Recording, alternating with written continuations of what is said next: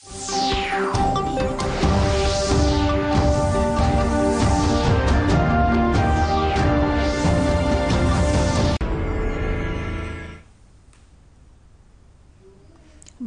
பொதிகை செய்திகளுக்காக மிர்சி சந்திரன். தலைப்புச் செய்திகள்.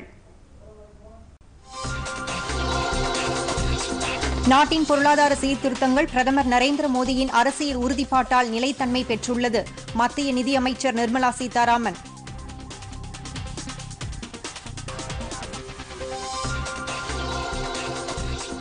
பள்ளி மாணவர்களின் ஆன்லைன் வகுப்புகளுக்கான வழிகாட்டு நெறிமுறைகளை வெளியிட்டது மனிதவள மேம்பாட்டு அமைச்சகம்.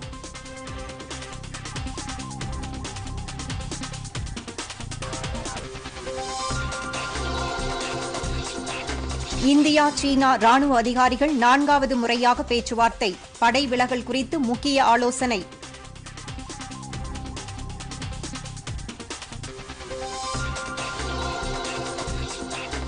ராஜஸ்தான் துணை முதலமைச்சர் பதவியில் இருந்து சச்சின் பைலட் நீக்கம். மாநில காங்கிரஸ் தலைவர் பதவியில் இருந்தும் விடுவிக்கப்பட்டார்.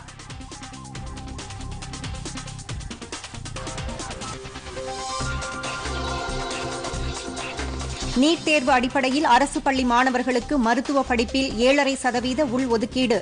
தமிழக அமைச்சரவை ஒப்புதல்.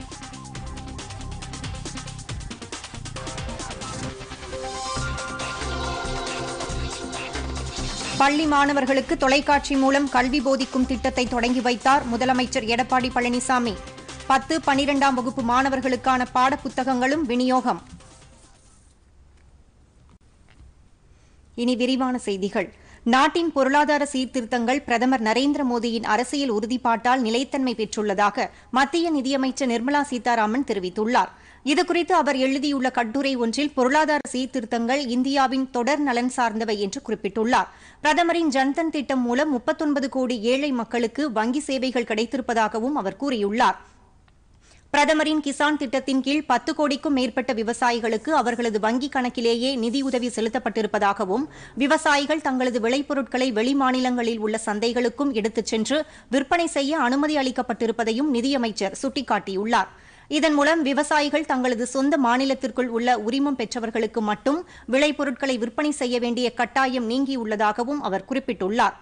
தேசிய மின்னணு வேளாண் சந்தையான ஈனாம் மூலம் விவசாயிகள் தங்களது விளைபொருட்களை விற்பனை செய்ய வேண்டிய இடம் மற்றும் விலை நிலவரத்தை அறிந்து கொள்ள வசதி செய்யப்பட்டிருப்பதோடு அத்தியாவசிய பொருட்கள் சட்டம் திருத்தப்பட்டிருப்பதாகவும் அவர் கூறியுள்ளார்.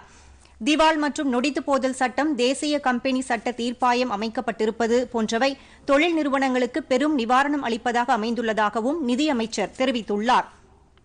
மத்தியில் 2வது முறையாக தேசிய ஜனநாயக கூட்டணி ஆட்சி பொறுப்பேற்ற பிறகு வரி விதிப்பில் பெரும் சீர்திருத்தங்கள் கொண்டுவரப்பட்டிருப்பதை எடுத்துரைத்துள்ள நிர்மலா சீதாராமன், பெரு நிறுவனங்களுக்கான வரி புதிய நிறுவனங்களுக்கு 15%ஆகவும் பழைய நிறுவனங்களுக்கு 22%ஆக குறைக்கப்பட்டிருப்பதாகவும் குறிப்பிட்டுள்ளார். ஒரே சீரான சரக்கு மற்றும் சேவை வரி விதிப்புக்கு முன்னாள் பிரதமர் அடல் பிகாரி வாஜ்பேயி ஆட்சிக் காலத்திலேயே ஒப்புதல் அளிக்கப்பட்ட நிலையில் பிரதமர் நரேந்திர மோடி ஆட்சியில்தான் அது செயல்படுத்தப்பட்டிருப்பதாகவும் நிதியமைச்சர் தெரிவித்துள்ளார். வேளாண் சார்ந்த குறு, சிறு, நடுத்தர தொழில் நிறுவனங்களுக்கென தனிக் கொள்கை உருவாக்கப்படுவதுடன் பசுமைச் சாலைகளையொட்டி தொழிற்பூங்காக்களை அமைக்க நடவடிக்கை எடுக்க வேண்டும் என மத்திய சாலை போக்குவரத்து மற்றும் நெடுஞ்சாலைத்துறை அமைச்சர் நிதின் கட்கரி வலியுறுத்தியுள்ளார். ஹரியானா மாநிலம் அம்பாலா முதல் ராஜஸ்தான் மாநிலம் கோட்புட்லி வரையிலான 227 கிலோமீட்டர் தூர பொருளாதார பெருவழித்தடத்தை தொடங்கி வைத்து பேசிய அவர், இந்த அதிவிரைவு நெடுஞ்சாலை மூலம் ஹரியானா மாநிலத்தில் இருந்து நாட்டின் மேற்கு பகுதியில் உள்ள பிற மாநிலங்களுக்கு இணைப்பு வசதி ஏற்பட்டிருப்பதுடன் மாநிலத்தின் தொழில்மயமாக்கலுக்கும் உதவிகரமாக இருக்கும் என்றார். கொரோனா பெருந்தொற்று காலத்தில் நெடுஞ்சாலை திட்டங்களை மேற்கொண்டதன் மூலம் மாநிலத்தின் பொருளாதாரத்திற்கு புத்துயிர் ஊட்டப்பட்டிருப்பதாகவும் அவர் தெரிவித்தார். தன்னம்பிக்கையும் உழைப்பதற்கான மன உறுதியும் இருந்தால் எந்தவொரு திட்டத்திற்கும் நிதி ஒதுக்கீடு தடையாக இருக்காது என்றும் அமைச்சர் நிதின் கட்கரி தெரிவித்தார். ஹரியானா முதலமைச்சர் மனோகர்லால் கத்தார், துணை முதலமைச்சர் துஷ்யந்த் சௌதாலா, மத்திய அமைச்சர் வி.கே. சிங் உள்ளிட்டோர் இந்த நிகழ்ச்சியில் கலந்து கொண்டனர். பள்ளிக்கூட மாணவர்களுக்கான ஆன்லைன் வகுப்புகள் நடத்துவதற்கான வழிகாட்டு நெறிமுறைகளை மத்திய மனிதவள மேம்பாட்டு அமைச்சகம் வெளியிட்டுள்ளது. கொரோனா ஊரடங்கு காரணமாக பள்ளிக்கூடங்கள் மூடப்பட்டு கடந்த கல்வியாண்டுக்கான தேர்வுகளும் ரத்து செய்யப்பட்டு 10 மற்றும் 12ஆம் வகுப்பு பொதுத் தேர்வு எழுதுவோர் தவிர பிற வகுப்புகளில் பயின்ற மாணவர்கள் அனைவரும் தேர்ச்சி பெற்றதாக அறிவிக்கப்பட்டது.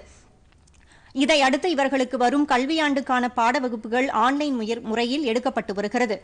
இந்நிலையில் ஆன்லைன் வகுப்புகளுக்கான வழிகாட்டு நெறிமுறைகள் அறிவிக்கப்பட்டுள்ளது.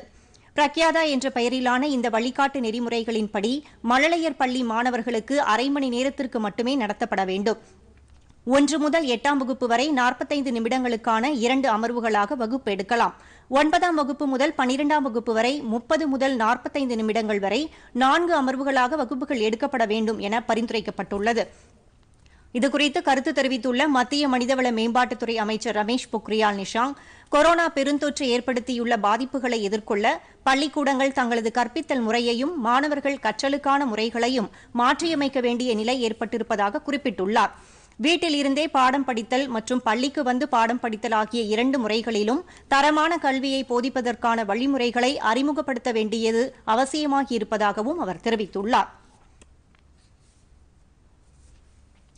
இதனிடையே புலம்பெயர்ந்த தொழிலாளர்களின் குழந்தைகளுக்கான கல்வி குறித்த வழிகாட்டு நெறிமுறைகளையும் மனிதவள மேம்பாட்டு அமைச்சகம் வெளியிட்டுள்ளது. இதன்படி கொரோனா பெருந்தொற்றால் வெளியேறிய குழந்தைகள் பற்றிய புள்ளி விவரங்களை தயாரிக்குமாறு மாநில மற்றும் யூனியன் பிரதேச அரசுகள் கேட்டுக் கொள்ளப்பட்டுள்ளன. இந்த குழந்தைகளின் பெயர்களை பள்ளிக்கூட வருகை பதிவேட்டில் இருந்து நீக்க வேண்டாம் எனவும் அறிவுறுத்தப்பட்டுள்ளது. சொந்த ஊர் திரும்பிய புலம்பெயர்ந்த தொழிலாளர்களின் குழந்தைகள் உள்ளூரிலேயே படிக்க விரும்பினால் அவர்களிடம் எவ்வித ஆவணமும் கேட்காமல் பள்ளிக்கூடங்களில் சேர்த்துக் கொள்ள வேண்டும் எனவும் தெரிவிக்கப்பட்டுள்ளது. பாட்னாவில் உள்ள எய்ம்ஸ் மருத்துவமனையில் கொரோனா தொற்று தடுப்பூசி பரிசோதனை தொடங்கியது. உலகை அச்சுறுத்தி வரும் கொரோனா பெருந்தொற்று பரவுவதை தடுக்க பல்வேறு நாடுகளும் தடுப்பூசி மற்றும் மாத்திரைகள் கண்டுபிடிக்கும் பணியில் மும்முரமாக ஈடுபட்டுள்ளன. அந்த வகையில் புனேயில் உள்ள மத்திய அரசின் தேசிய தொற்றுநோய் ஆய்வு நிறுவனம் மற்றும் ஹைதராபாத்தை சேர்ந்த பாரத் பயோடெக் நிறுவனங்களுடன் இணைந்து இந்திய மருத்துவ ஆராய்ச்சி கவுன்சில் தயாரித்துள்ள கோவாக்சின் என்ற தடுப்பூசி விலங்குகளுக்கு செலுத்தப்பட்டு வெற்றிகரமாக பரிசோதிக்கப்பட்டுள்ளது. இதையடுத்து அந்த தடுப்பூசியை மனிதர்களுக்கு செலுத்தி பரிசோதிக்க தமிழகத்தின் SRM மருத்துவக் கல்லூரி உட்பட நாடு முழுவதும் சுமார் 12 மருத்துவமனைகள் தேர்வு செய்யப்பட்டுள்ளன. இவற்றில் ஒன்றான பீகார் மாநிலம் பாட்னாவில் உள்ள எய்ம்ஸ் மருத்துவமனையில் அந்த மருத்துவமனை நிர்வாகத்தால் தேர்வு செய்யப்பட்ட 10 தன்னார்வலர்களுக்கு கோவாக்சின் தடுப்பூசியை செலுத்தி பரிசோதிக்கும் பணி தொடங்கியுள்ளது. இந்த தடுப்பூசி செலுத்தப்பட்டு 14 நாட்களுக்கு பிறகு 2வது முறையாக மீண்டும் செலுத்தி பரிசோதிக்கப்படும். தடுப்பூசி செலுத்தப்பட்டவர்களின் உடல்நிலையை மருத்துவர்கள் தீவிரமாக கண்காணிக்க உள்ளனர். இதற்காக தனியாக ஒரு மருத்துவர் குழுவும் அமைக்கப்பட்டுள்ளது. தடுப்பூசி செலுத்தப்பட்டவர்களுக்கு ஏதாவது பாதிப்புகள், பக்க விளைவுகள் ஏற்படுகிறதா என்பதும் ஆய்வு செய்யப்பட உள்ளதாக இந்திய மருத்துவ ஆராய்ச்சி கவுன்சில் வட்டாரங்கள் தெரிவித்துள்ளன. இந்தியா சீனா இடையேயான எல்லைப்புற பதற்றத்தை தணிப்பதற்கான நடவடிக்கைகளை இறுதி செய்வது குறித்து இருநாட்டு ராணுவ அதிகாரிகளும் இன்று முக்கிய பேச்சுவார்த்தை நடத்தியுள்ளனர். ராணுவ லெப்டினன்ட் ஜெனரல் அளவிலான பேச்சுவார்த்தைகள் எல்லைக் கட்டுப்பாட்டு கோடு பகுதியையொட்டி இந்திய எல்லைக்குள் அமைந்துள்ள ஜூசுல் பகுதியில் நடைபெற்றது. இந்திய தரப்பில் லடாக்கின் லே பகுதியில் உள்ள 14வது படைப்பிரிவின் கமாண்டர் லெப்டினன்ட் ஜெனரல் ஹரீந்தர் சிங்கும், சீன தரப்பில் தெற்கு ஜின்ஜியாங் பகுதி கமாண்டர் மேஜர் ஜெனரல் லியூலின் உள்ளிட்டோர் கலந்து கொண்டனர். இருதரப்பினருக்கும் இடையே நடைபெற்ற இந்த 4வது சுற்று பேச்சுவார்த்தையின் போது பாங்காங் சோ மற்றும் தெப்சாங் போன்ற இடங்களில் இருந்து இருநாட்டு படைகளையும் குறிப்பிட்ட காலக்கெடுவிற்குள் விலக்கிக் கொள்வது மற்றும் எல்லைப் பகுதியில் அமைதி நிலவச் செய்வதற்கான செயல் திட்டம் குறித்து விவாதிக்கப்பட்டதாக தெரிகிறது. கால்வன் பள்ளத்தாக்கு பகுதியில் ஏற்பட்ட மோதலுக்கு பிறகு முதற்கட்ட படை விலகல் நிறைவடைந்துள்ள நிலையில் இன்றைய பேச்சுவார்த்தை முக்கியத்துவம் வாய்ந்ததாக கருதப்படுகிறது. ராஜஸ்தான் துணை முதலமைச்சர் மற்றும் பிரதேச காங்கிரஸ் கமிட்டி தலைவர் பதவியில் இருந்து சச்சின் பைலட் நீக்கப்பட்டுள்ளார். காங்கிரஸ் ஆட்சி நடைபெறும் ராஜஸ்தான் மாநிலத்தில் முதலமைச்சர் அசோக் கெலாட்டிற்கும் துணை முதலமைச்சர் சச்சின் பைலட்டிற்கும் இடையேயான கருத்து வேறுபாடுகள் அதிகரித்த நிலையில் காங்கிரஸ் சட்டமன்ற உறுப்பினர்கள் கூட்டம் ஜெய்ப்பூரில் இன்று நடைபெற்றது. இதில் சச்சின் பைலட்டும் அவரது ஆதரவு சட்டமன்ற உறுப்பினர்களும் பங்கேற்கவில்லை. இதனைத் தொடர்ந்து முதலமைச்சர் அசோக் கெலாட் ஆளுநர் கல்ராஜ் மிஸ்ராவை அவரது மாளிகையில் சந்தித்து தமது அரசுக்கு எதிராக போர்க்கொடி தூக்கிய துணை முதலமைச்சர் சச்சின் பைலட் மற்றும் அவரது ஆதரவாளர்களான விஸ்வேந்திர சிங் மற்றும் ரமேஷ் மீனா ஆகிய 3 பேரையும் அமைச்சரவையிலிருந்து விடுவிக்கும்படி கேட்டுக் கொண்டார். இதனை ஆளுநர் ஏற்றுக்கொண்டதை அடுத்து சச்சின் பைலட் உள்ளிட்ட 3 பேரும் அமைச்சரவையிலிருந்து நீக்கப்பட்டிருப்பதாக காங்கிரஸ் செய்தித் தொடர்பாளர் ரன்தீப் சுர்ஜிவாலா தெரிவித்தார். இது தவிர மாநில காங்கிரஸ் கமிட்டி தலைவர் பதவியில் இருந்தும் சச்சின் பைலட் விடுவிக்கப்பட்டிருப்பதாக அவர் கூறினார்.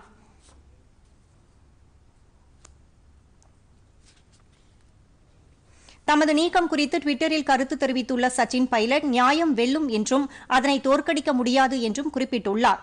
200 உறுப்பினர்களை கொண்ட ராஜஸ்தான் சட்டப்பேரவையில் சச்சின் பைலட்டிற்கு 30 எம்எல்ஏக்கள் ஆதரவு இருப்பதாக கூறப்படும் நிலையில் அசோக் கெலாட் அரசுக்கு நெருக்கடி முற்றியுள்ளது.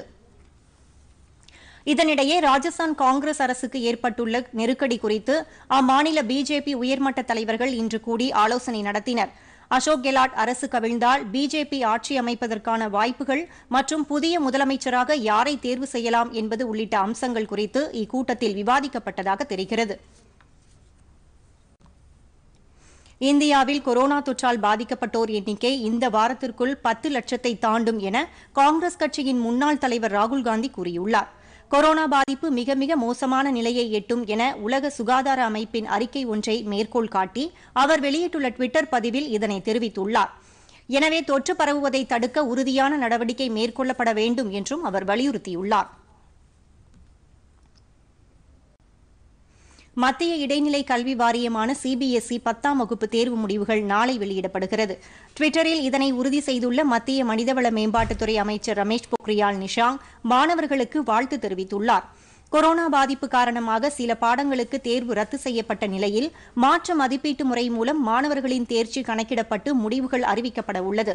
சிபிஎஸ்இ +2 தேர்வு முடிவுகள் நேற்று வெளியான நிலையில் 10ஆம் வகுப்பு தேர்வு முடிவுகள் நாளை வெளியிடப்பட இருப்பது குறிப்பிடத்தக்கது.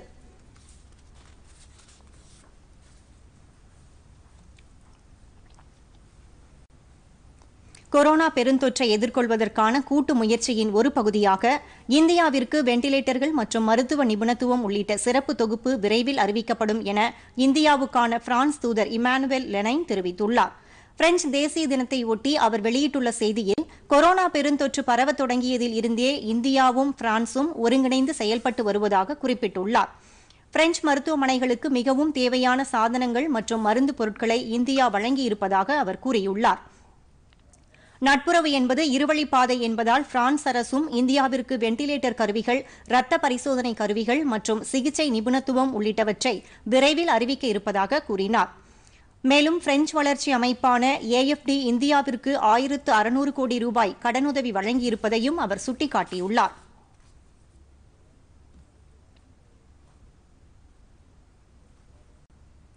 நாடு முழுவதும் கொரோனா தொற்றில் இருந்து குணமடைந்தோர் எண்ணிக்கை 63.02% அதிகரித்துள்ளது. மத்திய சுகாதாரத்துறை வெளியிட்டுள்ள அறிக்கையின்படி நாட்டில் தொற்றால் பாதிக்கப்பட்டவர்களின் மொத்த எண்ணிக்கை 9,06,752 உள்ளது. ஒரே நாளில் 28,498 பேருக்கு புதிதாக தொற்று உறுதி செய்யப்பட்டுள்ளது. அதேவேளையில் இந்நோய் தொற்றில் இருந்து 5,71,459 பேர் பூரண குணமடைந்து வீடு திரும்பியுள்ளனர். தற்போது 3,11,565 பேர் சிகிச்சை பெற்று வருகின்றனர்.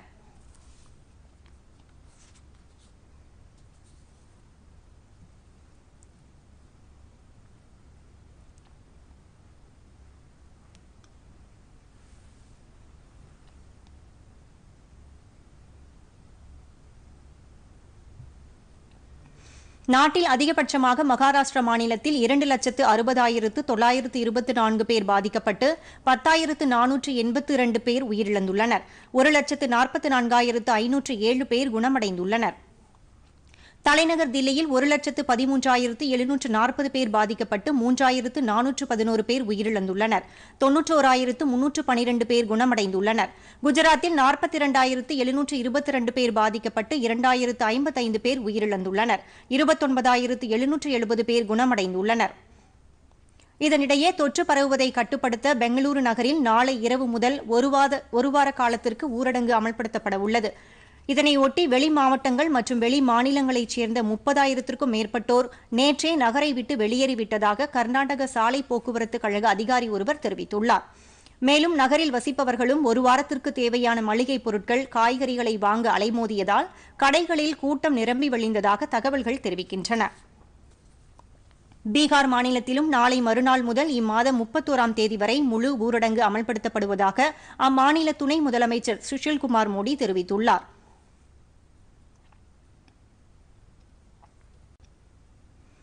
தமிழகத்தில் அரசு பள்ளி மாணவர்களுக்கு மருத்துவ மாணவர் சேர்க்கையில் 7.5% உள்ஒதுக்கீடு வழங்க தமிழக அமைச்சரவை முடிவு செய்துள்ளது. முதலமைச்சர் எடப்பாடி பழனிசாமி தலைமையில் தலைமைச் செயலகத்தில் நடைபெற்ற தமிழக அமைச்சரவைக் கூட்டத்தில் இதற்கான ஒப்புதல் அளிக்கப்பட்டது.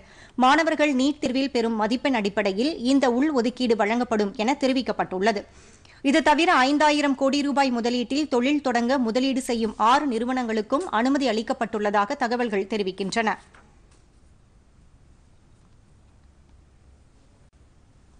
தமிழகத்தில் பள்ளி மாணவர்களுக்கான தொலைக்காட்சி வழி சிறப்பு கல்வி ஒளிபரப்பு சேவையை முதலமைச்சர் எடப்பாடி பழனிசாமி இன்று தொடங்கி வைத்தார். கொரோனா தொற்று காரணமாக பள்ளிகள் திறக்கப்படாத நிலையில் 10ஆம் வகுப்பு பயிலும் மாணவர்கள் பள்ளி திறக்கும் வரை வீட்டில் இருந்தே கல்வி கற்பதற்கு தமிழக பள்ளிக்கல்வித்துறை ஏற்பாடு செய்துள்ளது. தமிழ்நாடு அரசின் கல்வி தொலைக்காட்சி வாயிலாக திங்கள் முதல் வெள்ளி வரை தினமும் 2.5 மணி நேரம் சிறப்பு கல்வி நிகழ்ச்சிகள் ஒளிபரப்பப்பட உள்ளன.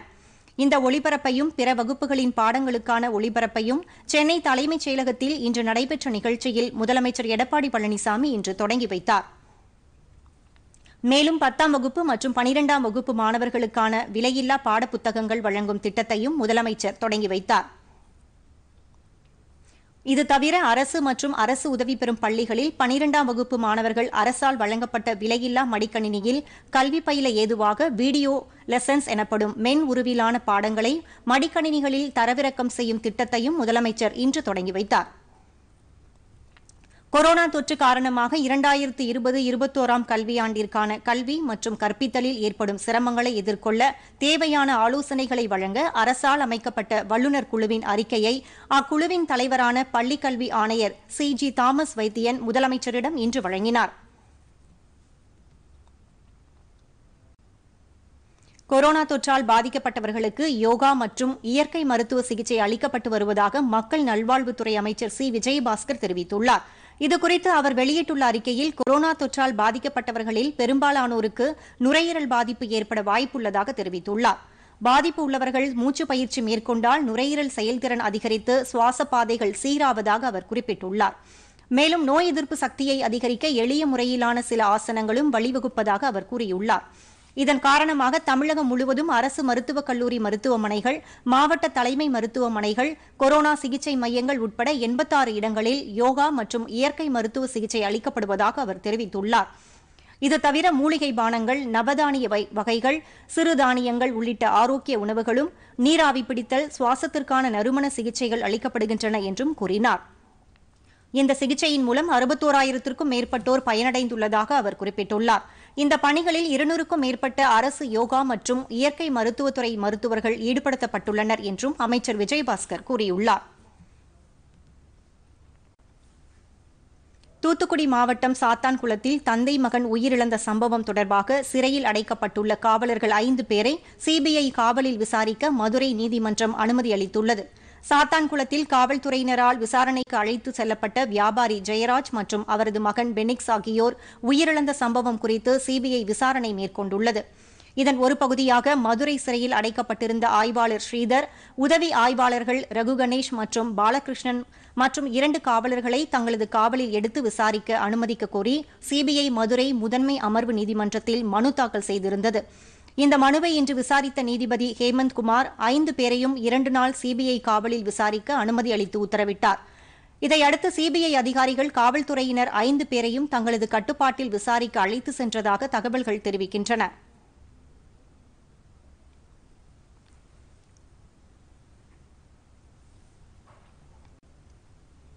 தமிழகத்தில் இன்று புதிதாக 4,526 பேருக்கு கொரோனா தொற்று உறுதி செய்யப்பட்டுள்ளது.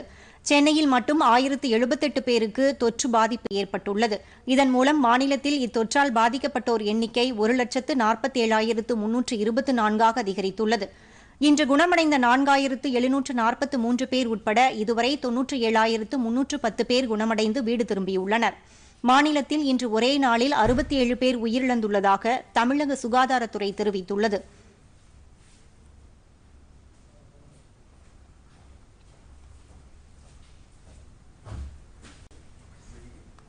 கொரோனா தொற்று பாதிப்பு ஏற்படாமல் இருக்க நாம் விலகி நிற்கும் வட்டத்திற்குள் தினமும் நுழைய வேண்டிய கட்டாயத்தில் இருப்பவர்கள் மருத்துவர்கள். விலகிச் செல்லும் மக்களுக்கே மன அழுத்தம் இருக்கும்போது அருகில் செல்லும் மருத்துவர்களுக்கு மன அழுத்தம் இருக்கத்தானே செய்யும். இதில் இருந்து விடுபடும் வகையில் சேலம் மருத்துவர்கள் ஜூம்பா நடன பயிற்சியில் ஈடுபட்டு வருகின்றனர். உற்றான் அளவும் பிணியளவும் காலமும் கற்றான் கருதிச் செயல் என்கிறார் வள்ளுவர். அதாவது மருத்துவ நூலை கற்றவன் நோயுற்றவனுடைய வயது முதலியவற்றையும் நோயின் அளவையும் காலத்தையும் ஆராய்ந்து சிகிச்சை செய்ய வேண்டும் என்று பொருள்படுகிறது. இப்படி நோயாளியின் தரவறிந்து கால அளவறிந்து சிகிச்சை மேற்கொள்ள வேண்டிய மருத்துவரின் மனநிலை எவ்வளவு அழுத்தம் நிறைந்ததாக இருக்கும் என்பதை உணர முடிகிறது. உயிர்காக்கும் உன்னதமான பணியில் ஈடுபட்டுள்ள மருத்துவர்களின் பொறுப்பு கோப்புகளை பார்த்து கையெழுத்திடும் பணியை போன்றதல்ல. அன்றாடம் அவசர சிகிச்சை பிரிவில் அல்லலுறும் இவர்களின் பதற்றமும் துடிப்பும் நாம் அறியாதது. பணி நேரம் முடியும் தருவாயில் வரும் விபத்தில் சிக்கிய நபருக்கு தகுந்த சிகிச்சை அளிக்க இயலாது என்று பதில் சொல்பவர் அல்ல மருத்துவர். இவ்வாறாக பல காலம் தொடரும் மன அழுத்தம் மருத்துவருக்கே மருத்துவம் தேவைப்படும் நிலையை ஏற்படுத்திவிடும். ஓய்வறியாமல் உழைக்கும் இவர்களுக்கு மனதை லகுவாக்கும் உடலை வலுவாக்கும் பயிற்சியாக எதைத்தான் பரிந்துரைப்பது என்ற சிந்தனையின் விளைவாக பிறந்ததுதான் ஜூம்பா நடன பயிற்சி. அறுவை சிகிச்சை மேற்கொள்ளும் மருத்துவர்களுக்கு ஆடல் பாடல் நிகழ்ச்சியா என்று நமது புருவங்கள் உயரலாம். ஆனால் இந்த பயிற்சி அளிக்கும் பலன்களோ ஏராளம் என்று அறியலாம். வாருங்கள்.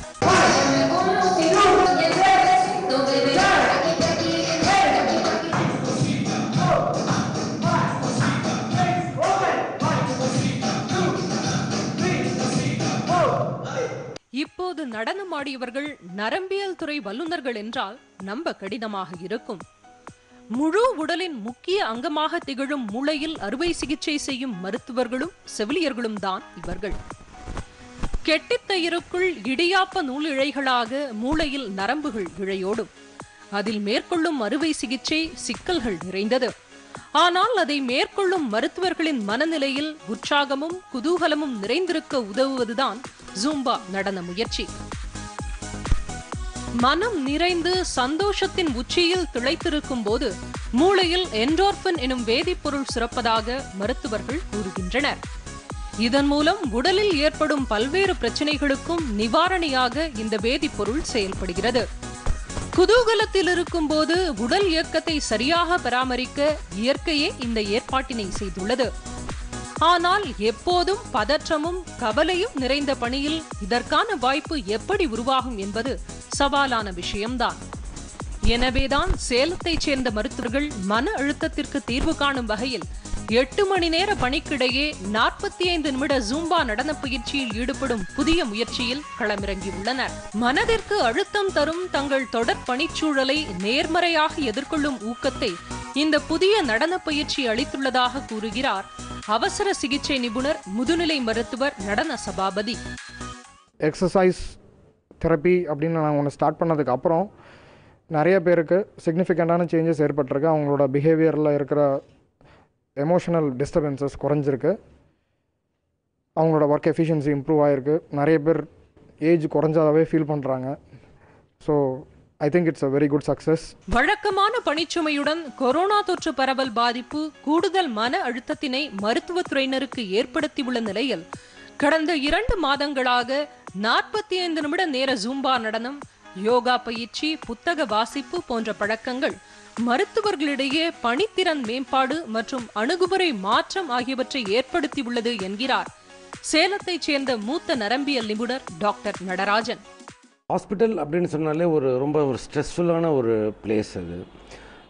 இப்போ கொரோனா வரை இருக்குது, அது இன்னுமே ஜாஸ்தி பண்ணிடுச்சு எல்லாத்துக்குமே. ஜும்பா அப்படின்னு சொல்லிட்டு ஒரு ஃபிட்னஸ் டான்ஸ் ஒன்று வந்து இன்ட்ரொடியூஸ் பண்ணியிருக்கோம் எங்கள் ஸ்டாஃபுக்கு எல்லாத்துக்குமே. இந்த ஃபிட்னஸ் டான்ஸுங்கிறது எப்படின்னா ஒரு ஏரோபிக்ஸ் மாதிரியான அதை சம்மந்தப்பட்ட ஒரு டான்ஸ் இது. ஸோ இதை வந்து எல்லா பணியாளர்களுமே கிட்டத்தட்ட வந்து பார்த்திங்கனாக்கா ஒரு 4 மணி நேரம் வந்து ஒர்க்குக்கு அப்புறம் வந்து ஒரு 40 மினிட்ஸ் வந்து அவங்களுக்கு இந்த ஒரு ரிஃப்ரெஷிங்கான ஒரு டான்ஸ் ப்ரோக்ராம். ஸோ அவங்களால வந்து டான்ஸ் ப்ளஸ் எக்ஸசைஸ் இதை பண்ணுறபோது அவங்களுக்கு ஒரு உற்சாகமாக ஃபீல் பண்ணுறாங்க. அவங்க பேஷண்ட்ஸை பேசுகிறதுலேருந்து அவங்கள கவனிச்சிக்கிறதுலேருந்து ஒரு உற்சாகமாக ஃபீல் பண்ணுறேன்னு சொல்கிறாங்க. இப்போ இதை நாங்கள் கிட்டத்தட்ட வந்து 2 மாதமாக நாங்கள் இதை ஆர்கனைஸ் பண்ணியிருக்கோம். டெஃபினட்டாக எல்லாருமே வந்து தே ஆர் பெனிஃபிட்டட். மனம் நிறை மகிழ்வோடு புன்னகையுடன் கனிவாக அக்கறையாக கவனிக்கும் மருத்துவர்கள் கிடைத்துவிட்டாலே பாதி உபாதைகள் நீங்கிவிடும். நீதிக்குதானே சிகிச்சை. பொதிகை செய்திகளுக்காக சேலத்திலிருந்து விஜயகுமார்.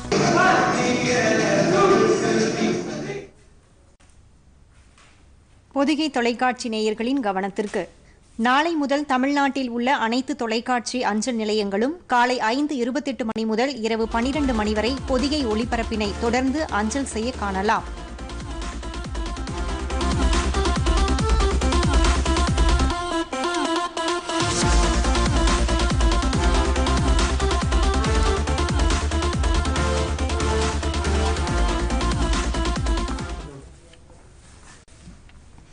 தமிழகத்தில் அடுத்த 24 மணி நேரத்தில் கடலோர மாவட்டங்கள் தஞ்சாவூர், திருவாரூர், சேலம், தருமபுரி ஆகிய மாவட்டங்களில் லேசானது முதல் மிதமானது வரை மழை பெய்யும் என்று சென்னை வானிலை ஆய்வு மையம் தெரிவித்துள்ளது. இதுகுறித்து அந்த மையம் வெளியிட்டுள்ள அறிக்கையில் தஞ்சாவூர், திருவாரூர், வேலூர், திருவள்ளூர் ஆகிய மாவட்டங்களில் ஒரு சில இடங்களில் இடியுடன் கூடிய கனமழை பெய்யக்கூடும் என்றும் கூறப்பட்டுள்ளது. சென்னையை பொறுத்தவரை அடுத்த 48 மணி நேரத்திற்கு வானம் பொதுவாக மேகமூட்டத்துடன் காணப்படும். ஒரு சில இடங்களில் லேசான மழை பெய்யக்கூடும் என்று குறிப்பிடப்பட்டுள்ளது. வெப்பநிலையை பொறுத்தவரை அதிகபட்சமாக 35 டிகிரி செல்சியஸும் குறைந்தபட்சமாக 27 டிகிரி செல்சியஸும் பதிவாகும் என்றும் வானிலை ஆய்வு மையம் குறிப்பிட்டுள்ளது. கடந்த 24 மணி நேரத்தில் குடியாத்தத்தில் 5 சென்டிமீட்டர் மழையும், பந்தலூரில் 4 சென்டிமீட்டர் மழையும், கொடைக்கானல், நிலக்கோட்டை, நடுவட்டம், மேலாளத்தூர், தேவாலா, பொன்னை அணைக்கட்டு ஆகிய இடங்களில் தலா 3 சென்டிமீட்டர் மழையும் பதிவாகியுள்ளது. மீண்டும் தலைப்புச் செய்திகள். நாட்டின் பொருளாதார சீர்திருத்தங்கள் பிரதமர் நரேந்திர மோடியின் அரசியல் உறுதிப்பாட்டால் நிலைத்தன்மை பெற்றுள்ளது. மத்திய நிதியமைச்சர் நிர்மலா சீதாராமன்.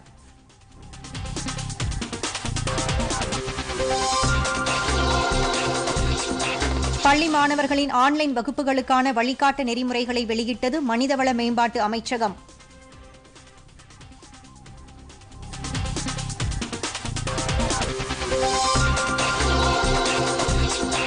இந்தியா, சீனா ராணுவ அதிகாரிகள் 4வது முறையாக பேச்சுவார்த்தை. படை விலகல் குறித்து முக்கிய ஆலோசனை.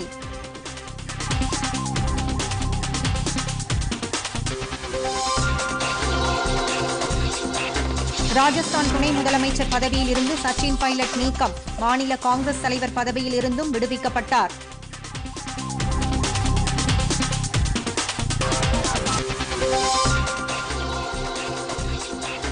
நீட் தேர்வு அடிப்படையில் அரசு பள்ளி மாணவர்களுக்கு மருத்துவ படிப்பில் 7.5% உள்ஒதுக்கீடு. தமிழக அமைச்சரவை ஒப்புதல்.